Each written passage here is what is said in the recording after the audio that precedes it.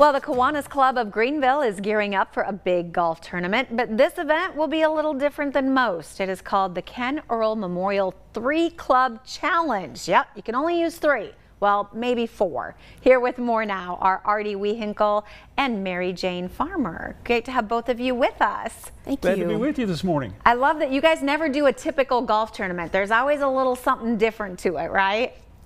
There's always, Ken always said, if you can't have fun on the golf course, you don't know how to have fun. So in his memory and the legacy of Ken, we brought a little something different to the table this year.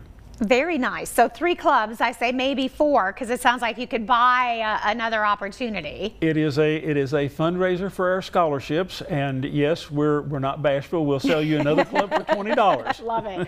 I love it. Everything has a price. And Mary Jane, let's talk a little bit about Kiwanis Club in Greeneville. Very active, very active community. Yes, ma'am. Kiwanis was founded in 1915. The original Kiwanis. There were gentlemen got together. It was to be a network for them. Greeneville Kiwanis was chartered in 1954, so there's a long legacy. In fact, we had one gentleman tell us the other day that he was the fourth generation to be a Kiwanian in Greeneville.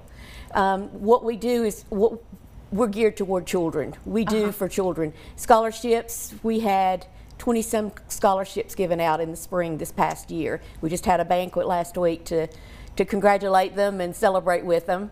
And we also help. We bought a trike for a special needs child, and that's the things we do with our money. So that's why we raise money for Kiwanis. So always investing in the generation to come. Always, always. And this is obviously a memorial. You mentioned it before, a memorial golf tournament in honor of someone very special. Tell us a little more about him. Ken and I were friends the better part of 50 years, and if I would identify anyone with a true servant's heart, Ken was that person. When he saw a need in our community, it didn't make any difference. Ken was there with a solution. He was superintendent of the Greeneville Water Commission for years.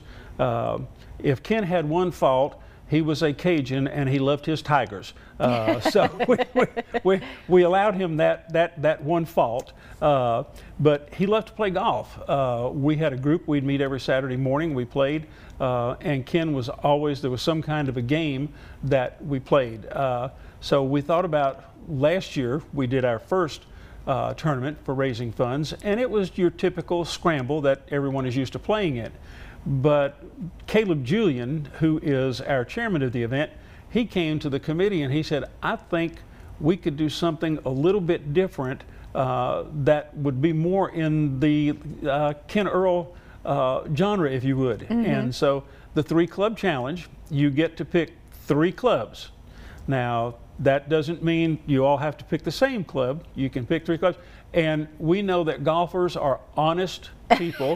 So always. We're honest people. So you get to carry your whole bag with you, but you only get to use 3 clubs out of it. So when you declare your 3 clubs, we're going to go on the honor system that's the only clubs you're going to play. Okay. As you mentioned, for $20, you can buy a 4th club.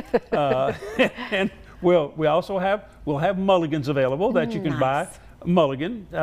But again, as Mary Jane said, this is all done in the spirit of Ken to raise money for our scholarships, because it is Kiwanis Young Children Priority 1, and that was so true with Ken. And we're just honored to be able to carry on his legacy. Ken was a Hickson Fellow, which is the highest honor Kiwanis can bestow on a member. Oh, wow. So we're looking forward to it. It's going to be August the 15th at Link Hills Country Club. 1 o'clock shotgun start. We'll have lunch. Our title sponsor, Life Care Center of Greeneville, and we've got putting contest and all the things that normally go with it.